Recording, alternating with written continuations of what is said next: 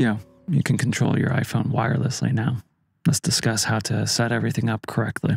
Okay, so first things first is we need a Nucleus-M or Nano from Tilta. Next, go into menus, go into wireless, go into blue, hit enter, make sure that's on. Okay, you're doing great so far. Go to your iPhone and open up Blackmagic Camera app. Go to settings, down to accessories, make sure that Bluetooth is on, and that's where you'll find your follow focus.